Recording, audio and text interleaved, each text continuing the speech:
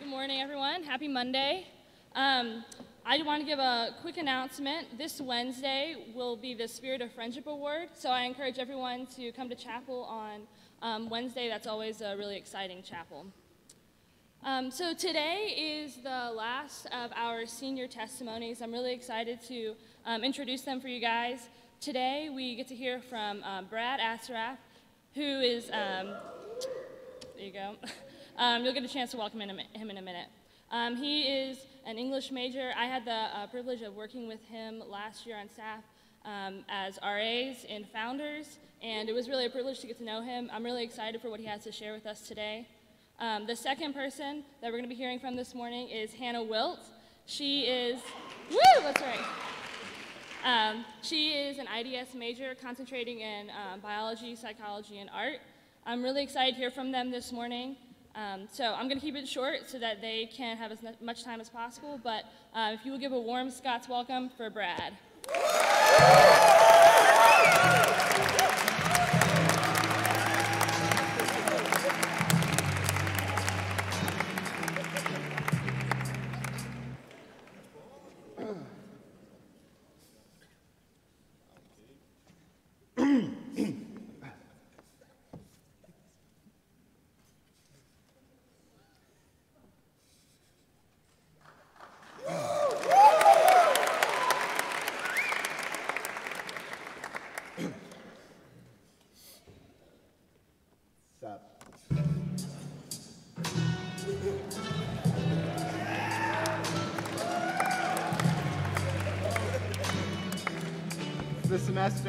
The semester of D'Angelo, so that felt fitting. Thank you for indulging me. Okay, good morning, Covenant College. I'm very excited to be here this morning. I really am so stoked, so honored that I could be speaking to you this morning. I'm really excited, and what do you say?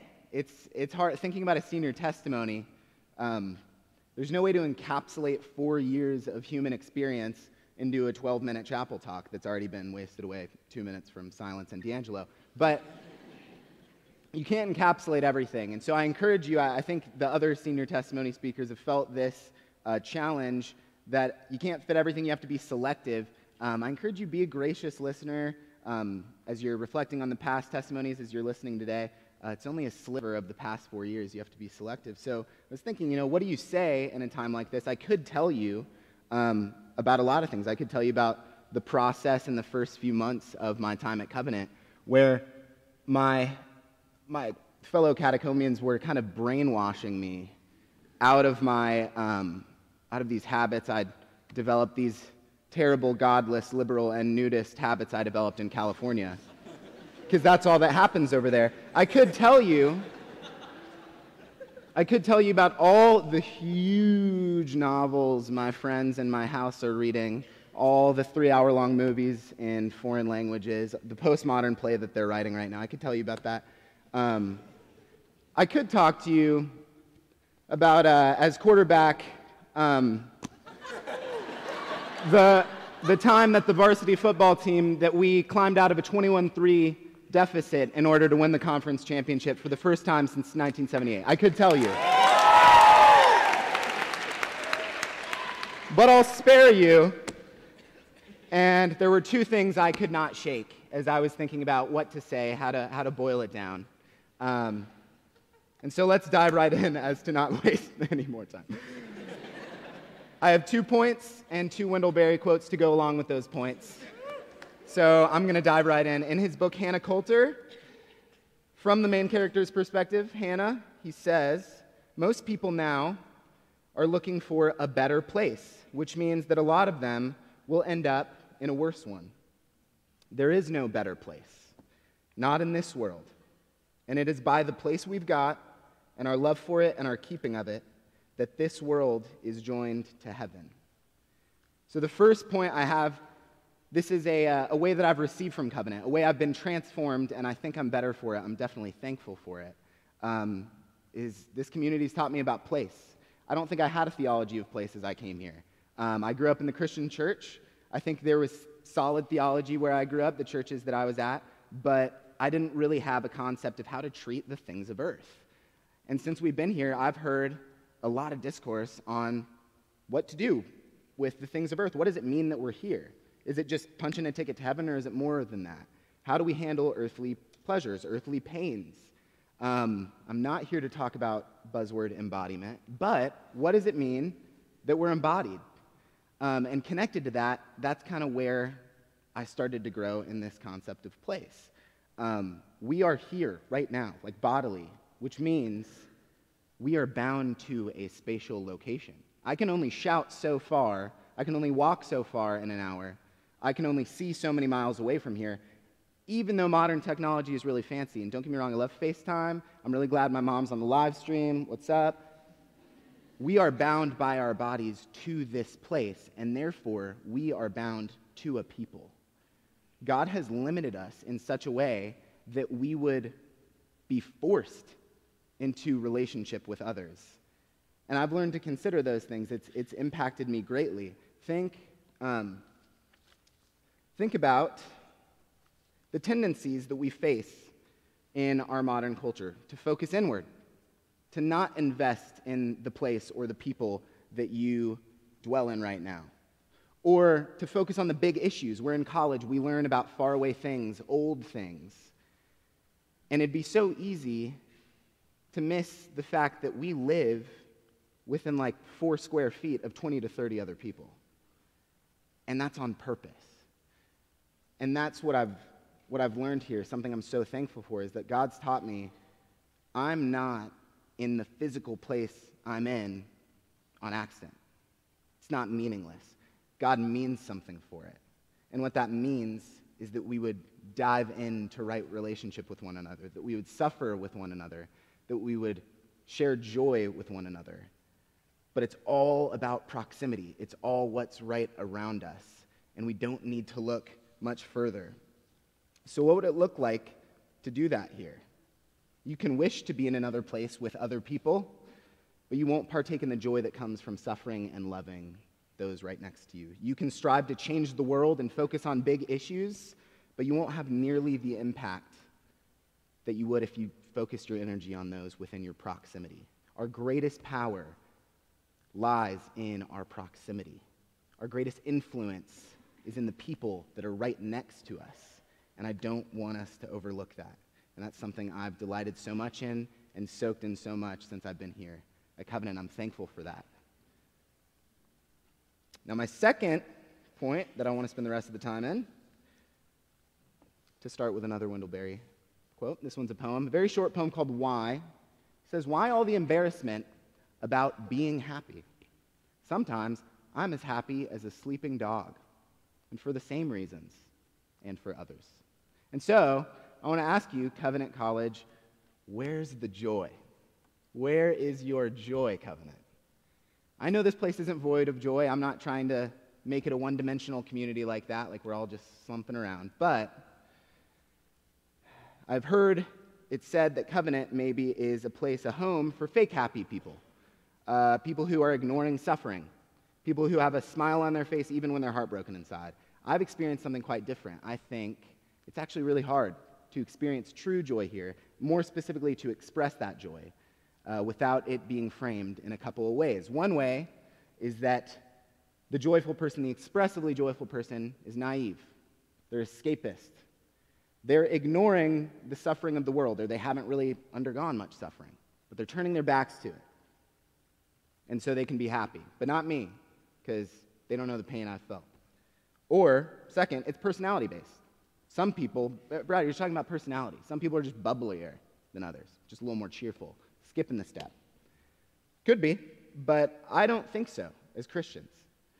I think that because of our position under God, that we're His children, that we have cause for joy, and we are called to joy. And so I'd like to spend this last portion of time with this charge, a challenge to you, Covenant, something I see lacking that maybe God wants to awaken us to be unspeakably joyful because Jesus Christ is alive. And if you are already joyful, already happy, which I'm going to interchange those words today, by the way. It's another conversation, but joyful and happy, I'm saying the same thing.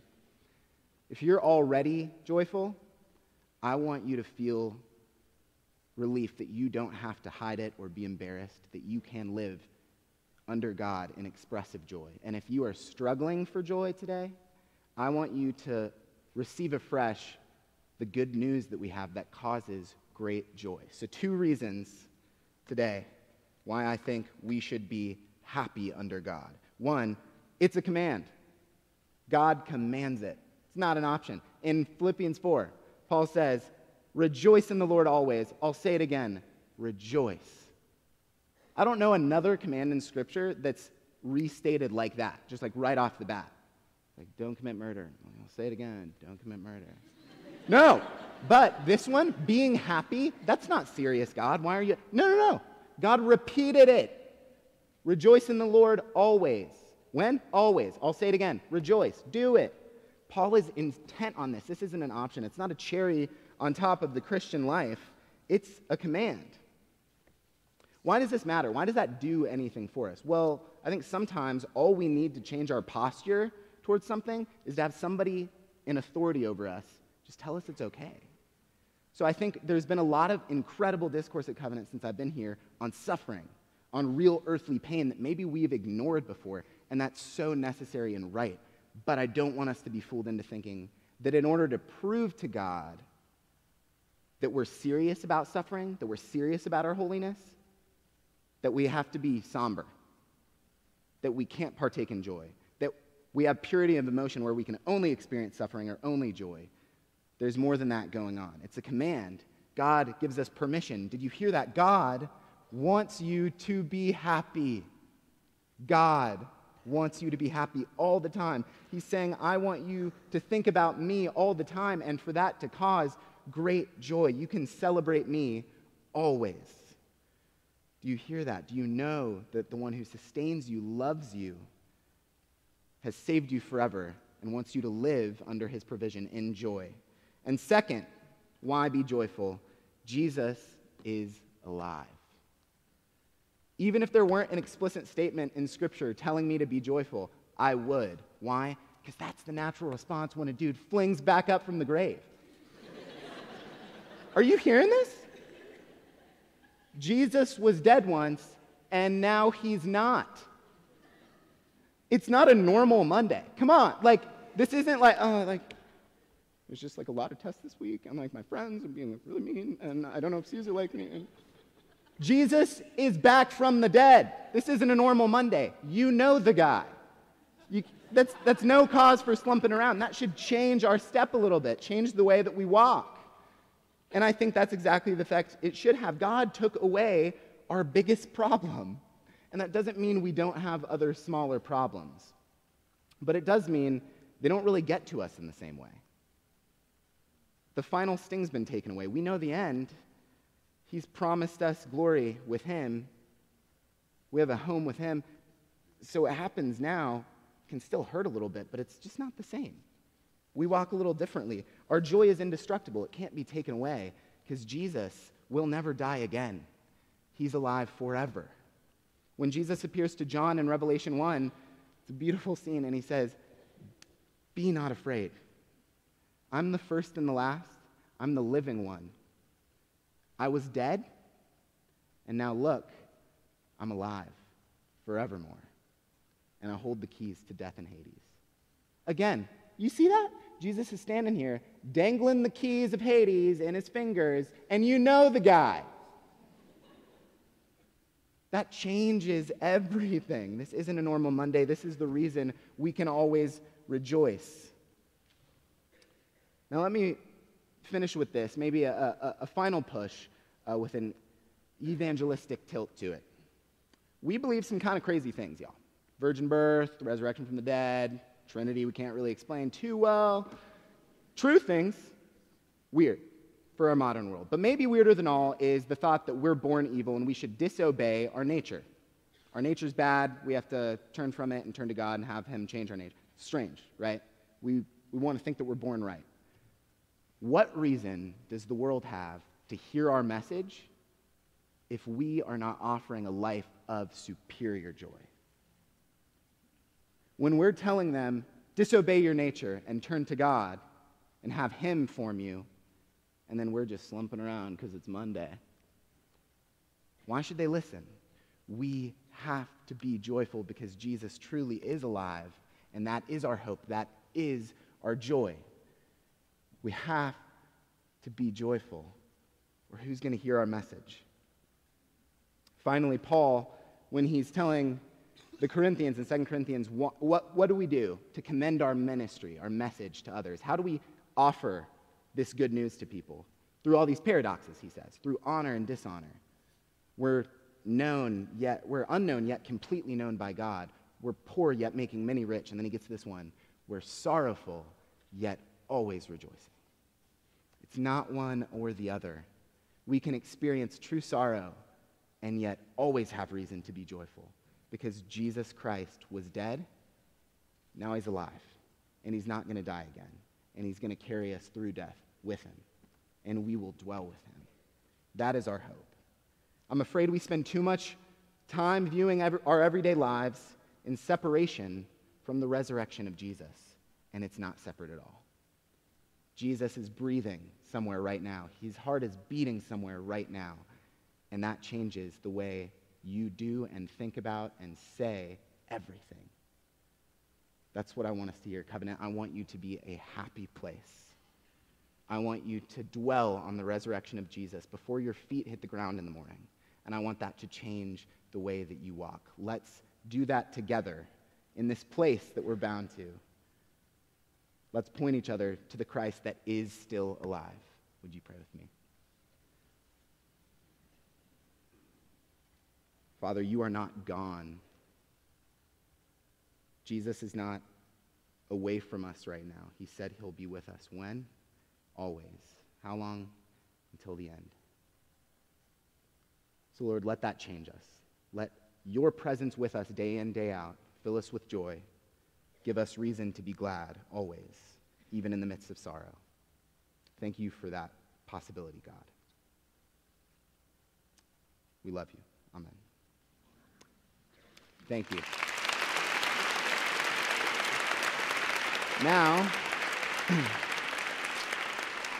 if you would, please give another round of applause, a welcome to our second speaker, Hanna Wilt.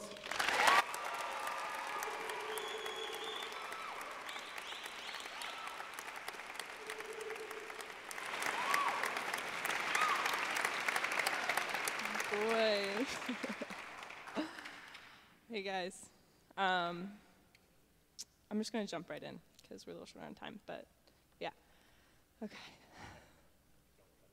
I won't cut short. All right.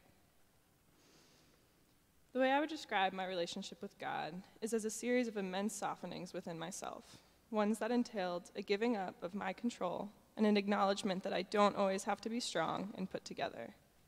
These time periods in my life have been extremely painful, disarming, and destabilizing.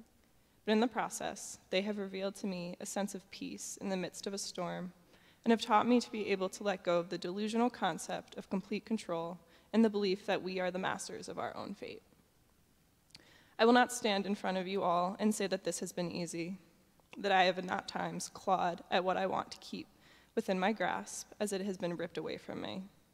But what I will say is that despite how heartbreaking much of this experience has been, it has allowed me to come to one of the most important understandings I could ever ask for, that no matter what I do, God will not abandon me, and that I am not alone because he is walking right beside me through it all. On September 1st, 2017, I was diagnosed with abdominal peritoneal mesothelioma. I had woken up one morning that July with such bad pain in my lower right abdomen that I couldn't even walk normal. This began about a 2-month process of hospital visits to an eventual surgery on August 25th to remove ovarian cysts.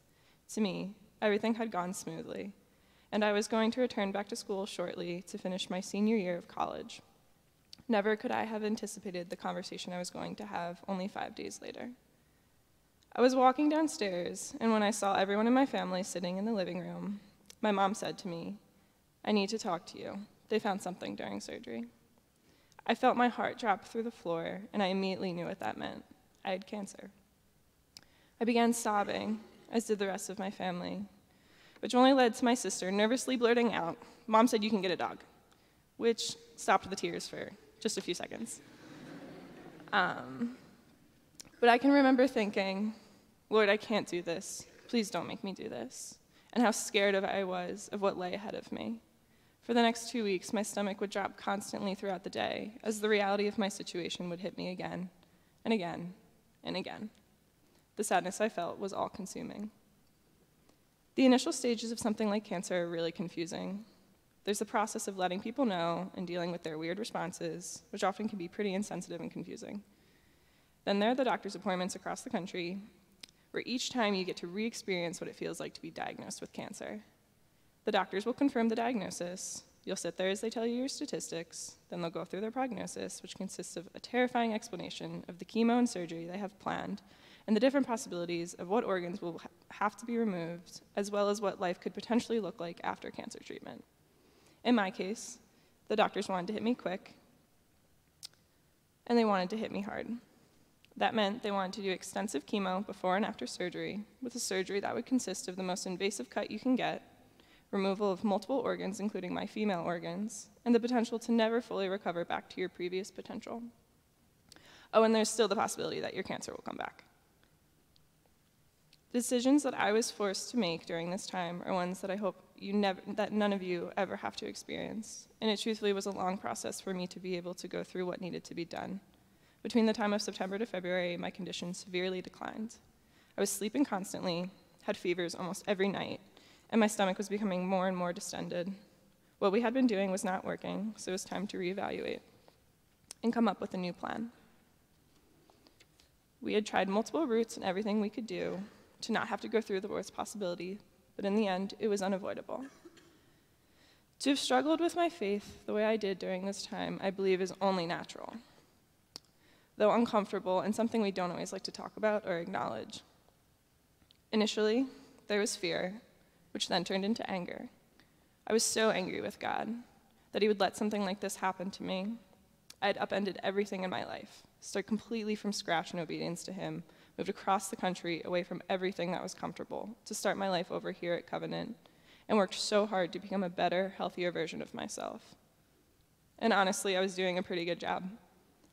I understood that to follow Christ requires giving up what you think your life should look like and allowing God to shape it to what he knows is best for you, and that this process is an extremely uncomfortable thing.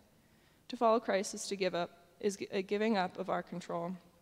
And I had been working hard to do just that, to say, not my will, Lord, but yours. So why then had he allowed me to have cancer? At first, I believed that I was holding on to my youth and health too tightly, and that God was trying to teach me to let go of something that I cared about too much. I've heard this kind of thing from a lot of people, where they think God is punishing them for loving something too much, so he takes it away, whether it be a job, a friendship, a significant other, and so on. To any of you that have felt this way before, I want you to hear me when I say this. God is not that insecure. Yes, God is a jealous God, and he is jealous for your love, but that doesn't mean he destroys anything that gets in the way of you and him. He wants you to choose to love him more than any of these other things. Otherwise, he wouldn't have given us free will. Because what is love if it's not a decision that you made? What I think is actually happening in these situations where we think God is punishing us is that suffering and pain exposes our weaknesses, and our weaknesses expose the things we care about the most. So in the case of losing a friend, maybe it's just that you rely too much on the affirmation of your relationships to believe that you are worthy of love, rather than knowing that God loves you no matter what you do. In my case, I was scared to let go of the control of my own body and my life, because I have felt like all my life, nothing has ever been stable or safe. I was afraid to put everything on the line and trust God, because I wasn't so sure if this God could be trusted. In that fear of giving up myself, I struggled to find purpose in it all. Such a battle for my life felt meaningless, like there was nothing to be fighting for. I felt like a part of myself had already died, and I was terrified that God was asking too much of me. I looked at myself and I thought, what could possibly be worth so much loss and suffering? I did not feel like I had the strength or faith to trust God with my life, to believe that he would take care of me and that he had good things for my life. Therefore, there was no purpose for me to keep struggling through it all. I'd gone from a strong, healthy 22-year-old, about to be a senior in college, a captain on the track team, graduate with my friends, and so on, to now living back home and isolated from my community, being exhausted just by walking up the steps, and afraid that any mistake I made would only make my cancer worse. I felt like everything had gone backwards, that none of my hard work had been worth it, and I was so mad that God had let this happen. But it was also during this time that I learned the importance of the church and the community around you. I learned how it's okay to not see the purpose in your suffering and to be mad at God, because God can handle your anger. It's okay to not believe or pray sometimes, because that's where the church steps in to pray and believe for you. And my church at home did just that. I was blessed enough to have an entire body of believers love me and believe enough for me that God would take care of me, that slowly but surely, I was eventually able to see that for myself, though this process was slow. I'm so thankful, too, for the people I know I had praying for me here at Covenant, and especially Dr. Kapik, who consistently emailed me throughout the whole year to tell me he was praying for me, who didn't try to make sense of my suffering, but instead helped me to not feel alone, and always answered my long and often very, very emotional emails. I'm thankful to all the staff and teachers here who are still willing to walk through this process with me. As anyone who has dealt with cancer before knows, it's something that is a part of your life forever.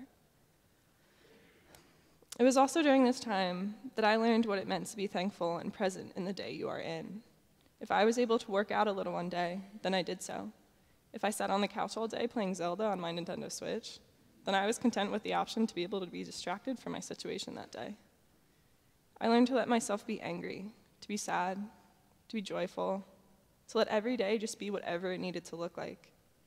I learned to be thankful that I had a home to live in, that I had a mother and a family to come home to, a mother that walked through it with me every single step of the way. I gave my mom a Mother's Day card last year that said, "Without you, I'd literally be dead."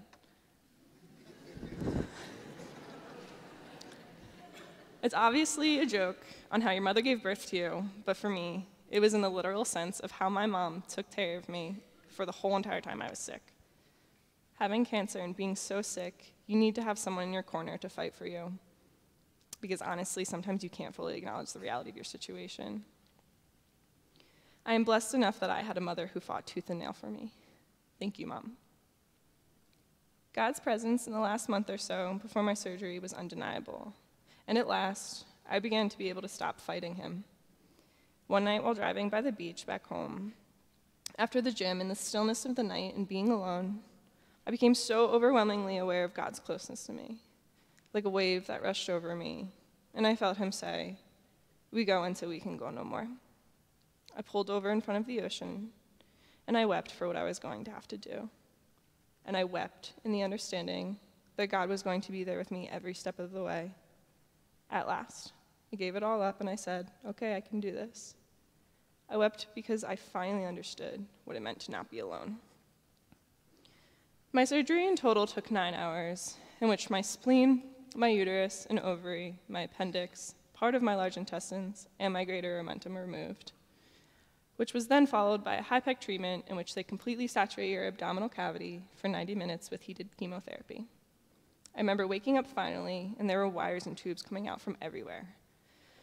A few days in, I got into an argument with a nurse when I threatened to pull out the NG tube. This is the tube that goes from your nose to your stomach, because it kept making me cough, which is super fun when your stomach muscles have just been cut in half. That time in the hospital, and even following when I got home, I didn't know it was possible to experience such pain. I couldn't do anything myself, as the simplest task exhausted me, and my body had just been completely traumatized. I slept in my mom's room for 2 months, and it was 3 months before I could sleep on my side again without it feeling like my rib cage was getting crushed. I was constantly exhausted, had to relearn how to eat and digest my food, and was a whopping 118 pounds. I can remember looking in the mirror and crying because I didn't recognize the girl looking back at me.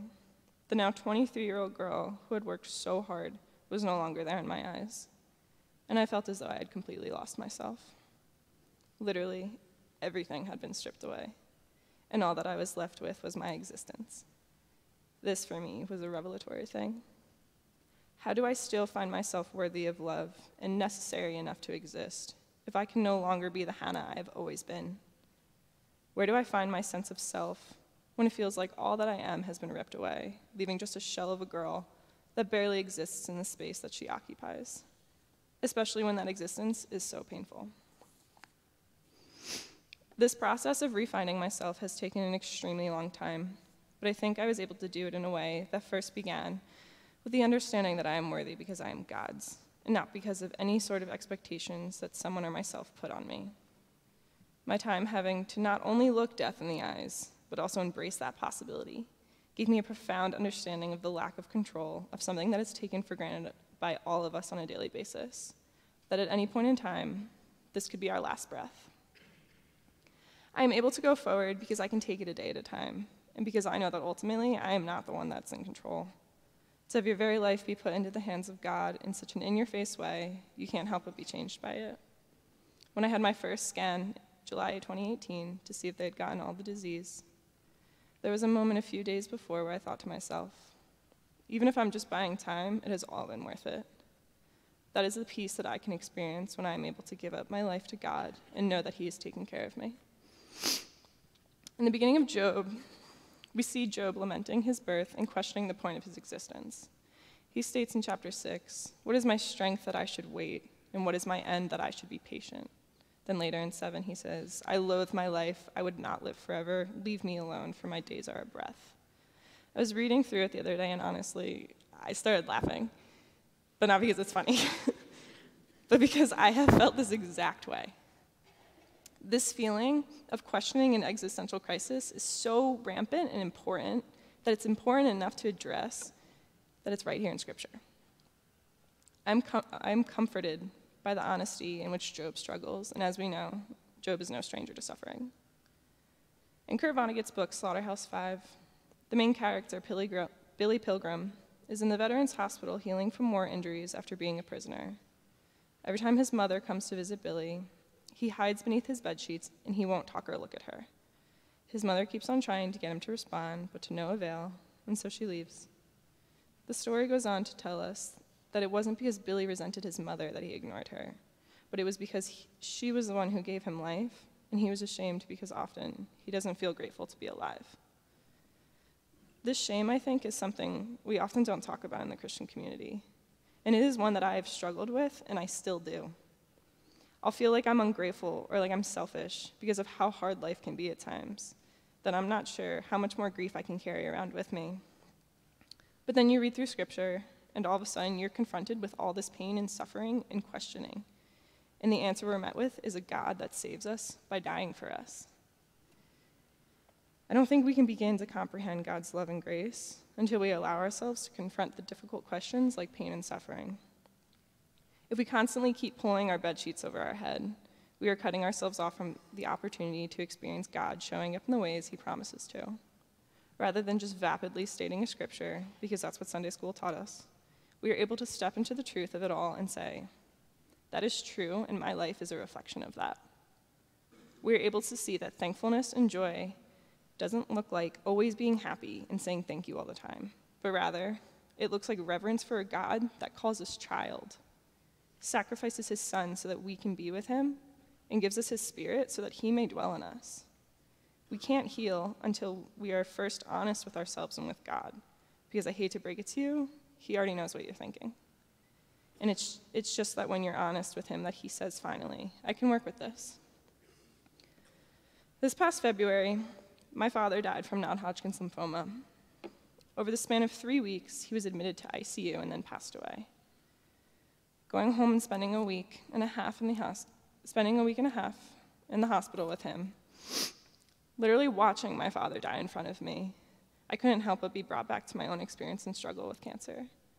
The beeping IV monitors, the sterile smell of the hospital, the way the hospital gowns snap by the shoulders. It was all so familiar because less than a year ago, that was me.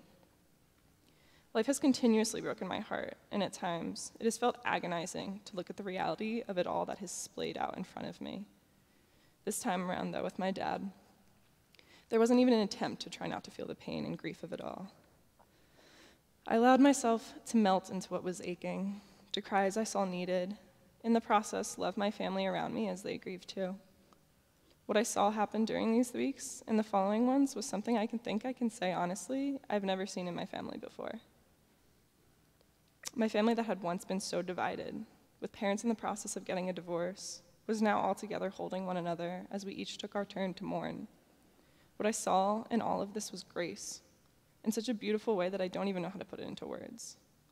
And this, I believe, is one of the paradoxical things about God. That in the most painful times of mourning, there can be this wild exchange of love and joy that simultaneously exists when we decide to love despite how bad we are hurting. Suffering and joy are not opposites, but can both exist in the same moment in a way that I think only grace allows. And I think part of that comes when we stop trying to make sense of it all and just let the situation be what it is. When we let go of the delusion that we have it all together and we have ultimate control, we allow space for God to step in and give us the gift of peace that comes with the understanding that he is right there in the pits with us. As painful as this has all been, I've found that these moments of suffering allow us to see more clearly the profound and simple beauty that exists around us. In fact, it has allowed me to live more simply in general because it has shown me what is actually important and what matters in this life. People matter. Honesty matters. Loving one another matters. Every single one of you here matter. And there is meaning and purpose in the fact that I am still here and able to stand before all of you to tell you what the Lord has done in my life.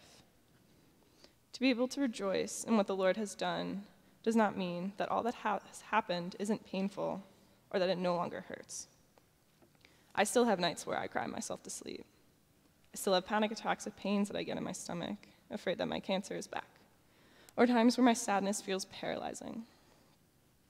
There are so many days that the most I'm going to get done is feed myself and exercise and play with my dog. And I've learned that that is okay and that that is enough.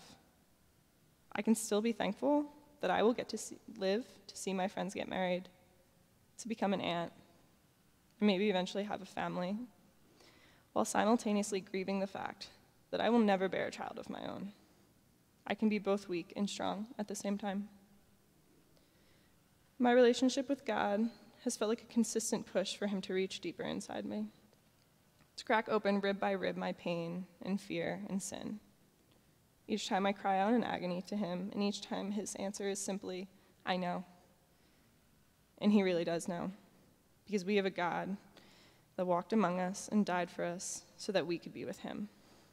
All he asks for in return is for us to love and trust him. For me, that looked like trusting him with my life. For my family, that meant trusting him with their daughter and sister. To be close to Jesus and to love is to understand suffering, because love on this earth is a suffering love. I want to end my time with this last thought. In a show I recently watched, the main character is struggling with how to make sense of the pain and suffering that he and the people around him keep experiencing. As he talks to his friend about his confusions, she gives him this simple response. I think that life is here to make us kinder. Because you've experienced pain, you can be kinder to people in ways that others cannot. She does not give him some long and philosophical explanation as to why his suffering is good, but rather, she shows him that despite what hurts him, despite what hurts all of us, we can choose to love one another because we know what it's like to feel alone. And honestly, I think sometimes life is as simple as that.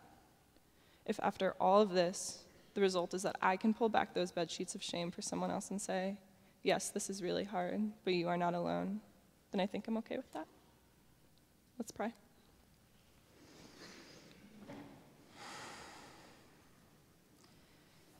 Dear God, I just thank you for this time to share what you've done in my life, to be honest, but also to rejoice in the fact that I'm here. I thank you for Brad's testimony as well, for the truth that he speaks, and the way we get to laugh as we hear all that you've done.